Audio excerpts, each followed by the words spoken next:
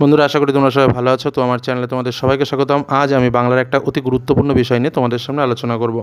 বাংলা রচনা, বাংলার উৎসব। আজকের আলোচনার মধ্যে বাংলার উৎসবের সম্পূর্ণ বিস্তারিত রচনাটি আমি তোমাদের সামনে তুলে ধরব, যেটা কিন্তু সামনের যে পরীক্ষাগুলো রয়েছে সেই পরীক্ষায় খুবই ইম্পর্ট্যান্ট। এবং তোমরা জানো যে তোমাদের পরীক্ষায়, বেশিরভাগ পরীক্ষায় ফাইনালে একটা করে রচনা লিখতে হয় এবং সেই রচনাটাতে 10 মার্কস থাকে, যেটা কিন্তু ভালো নম্বর ক্যারি করার জন্য ভালো রচনা অবশ্যই পড়তে হয় এবং তার কিছু সিস্টেমও আমি তোমাদের বলেছিলাম। আজ ঠিক সেইভাবেই বাংলার উৎসব রচনাটি আমি তোমাদের সামনে তুলে ধরবো। তার আগে যারা এখনও চ্যানেলটিকে সাবস্ক্রাইব করোনি অবশ্যই সাবস্ক্রাইব করে নাও এবং বেল আইকন অবশ্যই ক্লিক করে রাখো, যাতে এরকম আরও গুরুত্বপূর্ণ ভিডিও তোমরা ক্রমশ দেখতে পাও। তাহলে শুরু করা যাক আজকের মূল আলোচনা। বন্ধুরা, তাহলে শুরু করা যাক আজকের মূল আলোচনা। আজকে আমরা যে বিষয় নিয়ে আলোচনা করব, বাংলার উৎসবের সম্পূর্ণ রচনা।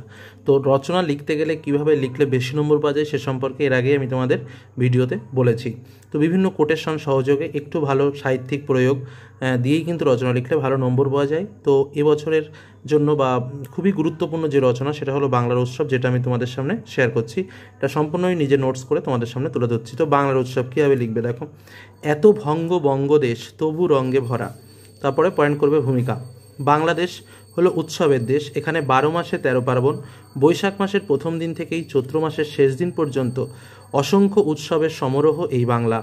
বাংলার মানুষের মিশুকে স্বভাব, আত্মীয়তার বন্ধন, সঙ্গপ্রিয়তার স্বভাব দরিদ্রকে হার মানিয়ে দুনিয়ায় প্রাণশক্তির অধিকারী হয়ে উঠেছে। বাঙালির দৈনন্দিন জীবনের একঘেয়েমিতার মাঝে নতুন বার্তা নিয়ে আসে উৎসবের কলধ্বনি। পরের পয়েন্ট, উৎসব কি? কোটেশন দেবে, হৃদয় আজি মোর কেমন গেল খুলি বা কেমনে গেল খুলি, জগৎ আসিয়াছে তা করিছে কোলাকুলি।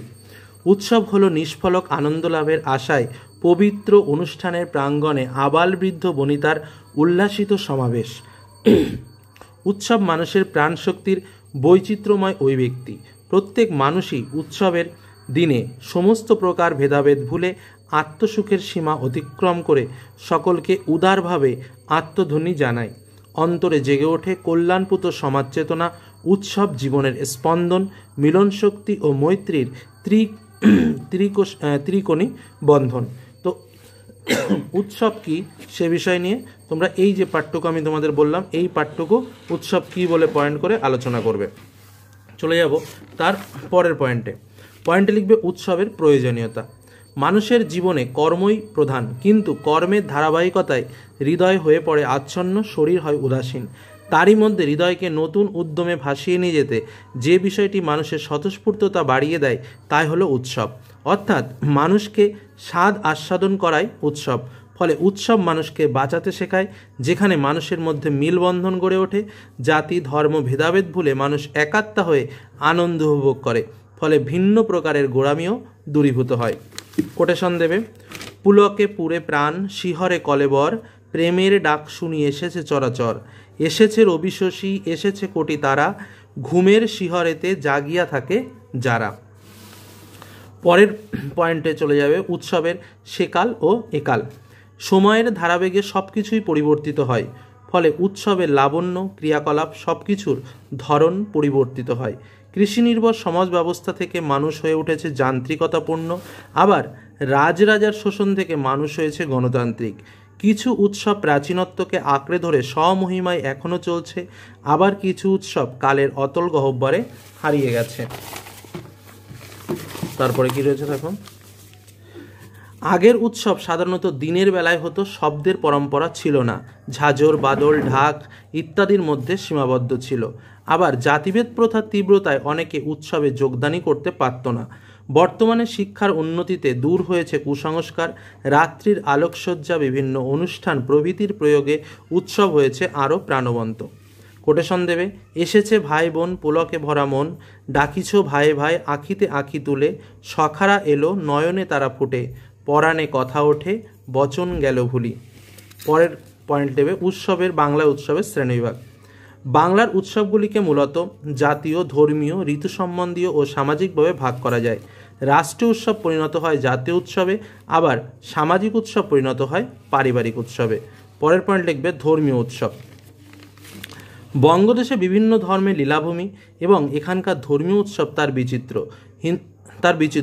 বিচিত্রতা বলে কথাটা লেখো। এখানকার ধর্মীয় উৎসবই তার বিচিত্রতা।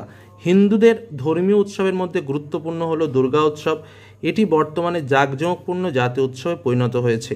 এছাড়াও লক্ষ্মী পুজো, কালী পুজো, সরস্বতী, চড়ক, রথযাত্রা প্রভৃতি উৎসবগুলি উল্লেখযোগ্য। মুসলিমদের মধ্যে মহরম, ঈদ, শবে বরাত, শবে মেরাজ ইত্যাদি উল্লেখযোগ্য। খ্রিস্টানদের সবচেয়ে বড় উৎসব বড়দিন। এছাড়াও বৌদ্ধগণের বৌদ্ধ পূর্ণিমা, জৈনগণের পরেশনাথের জন্ম এবং বৈষ্ণবগণের চৈতন্যদেবের আবির্ভাব তিথি উল্লেখযোগ্য। এগুলির মুখ্য উদ্দেশ্য ধর্ম হলেও ভাব, আনন্দ বিনিময়ের মধ্যে পরিপূর্ণতা পায় উৎসব। কোটেশনে দেবে, হিন্দুরা মেতে ওঠে সীমাহীন আনন্দে, শারদীয়ায় উৎসবে দিনে দিনে ভাগাভাগি করে নেয় হিন্দু মুসলিম মিলে। বড়দিন শুধু তাদের নয় যারা খ্রিস্টান, আনন্দে মাতে সবে হিন্দু মুসলমান। পরের পয়েন্ট করবে সামাজিক উৎসব। কি লিখবে? সাধারণ কৃষিভিত্তিক বিভিন্ন উৎসব যেমন নবান্ন, পৌষ সংক্রান্তি প্রভৃতি উৎসবগুলি সমাজকে কেন্দ্র করে মূলত হয়। এছাড়াও বৃক্ষরোপণ, ভূমিদান, রক্তদান, মাটি উৎসব প্রভৃতি সামাজিক উৎসবের অন্তর্গত। কোটেশন, নতুন চালের পিঠা পায়েস, মুড়িখই ঘরে হবে রান্না, নবান্নের আগমনে বইছে বাংলায় অপুরন্ত সুখের বন্যা। পরের পয়েন্ট লিখবে ঋতু উৎসব।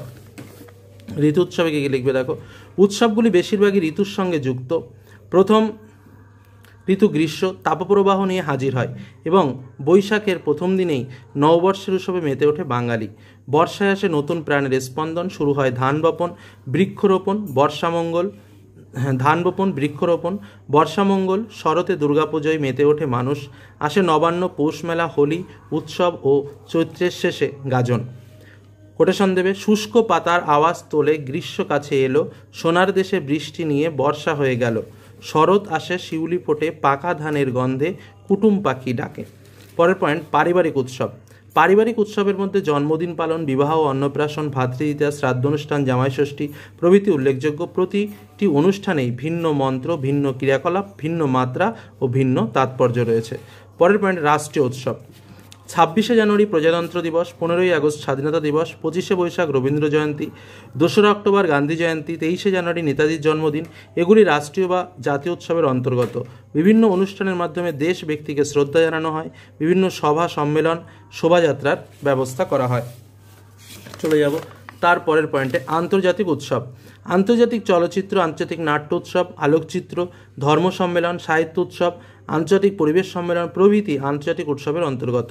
এর মাধ্যমে বিশ্ব ভ্রাতৃত্ববোধ এবং বিশ্ব মানবতাবোধ গড়ে ওঠে। পরের পয়েন্ট উৎসবের আনন্দ। আমার আনন্দে সকলের আনন্দ হোক, আমার শুভে সকলের শুভ হোক। তাই উৎসবের দিনটি ধনী দরিদ্র জাতি ধর্ম নির্বিশেষে সকলের মিলনে মনের এবং ভাবের আদান প্রদানের পবিত্র মুহূর্ত। পরের পয়েন্ট উৎসবের ক্ষতিকর দিক। দেখো এই পয়েন্টটা করাটা অবশ্যই উচিত, অনেকে করে না কিন্তু এটা অবশ্যই করবে। উৎসবের ক্ষতিকর দিকে কী রয়েছে? উৎসব আনন্দ ও মিলনের প্রতিকৃত হলেও দরিদ্র উপবাসী শিশুর কাছে এই আনন্দ ফিকে পড়ে যায়। উৎসবের উন্মাত্ততায় মেতে উঠতে উঠতে পদপৃষ্ট হয় অনেকে, কখনো বা মায়ের হাত থেকে হারিয়ে যায় শিশু। কোটেশন, আজই এই উৎসবের রাতে নির্বাক আমি কবি, আকাশ ও চাঁদের আলো মাখবো সারা গায়ে, ক্রন্দনে ঔজ্জ্বল্য পাবে সে কি। লাস্ট পয়েন্ট যেটা রচনার একদম গুরুত্বপূর্ণ সেটা হলো উপসংহার। পরিশেষে বলা যায় উৎসব হলো আনন্দের উৎস, একঘেয়ে জীবনে নতুনত্বের স্বাদ। বর্তমানে উৎসবের বাইরের দিকটাই ঔজ্জ্বল্য খুব বেশি, যেন এর অন্ধকারে ঢাকা না পড়ে যায় মহামিলনের ক্ষেত্রে।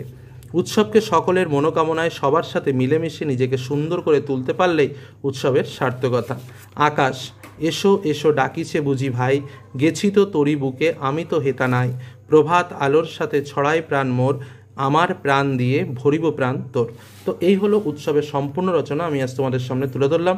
তোমরা ভালো করে এটা নোটস করে পড়ে ফেলো। বিভিন্ন পরীক্ষায় কিন্তু এই প্রশ্নগুলো খুব ইম্পর্টেন্ট এবং বাংলার উৎসব খুব গুরুত্বপূর্ণ একটি রচনা এবছরের জন্য, যেটা আমি তোমাদের সামনে তুলে ধরলাম। তো আশা করি আলোচনাটি ভালো লাগলো, তাহলে অবশ্যই লাইক করো, তাদের সঙ্গে শেয়ার করো। যারা চ্যানেলে নতুন এখনো সাবস্ক্রাইব করোনি অবশ্যই সাবস্ক্রাইব করে রেখো। তো আজকের মতো এখানেই শেষ করছি। ধন্যবাদ।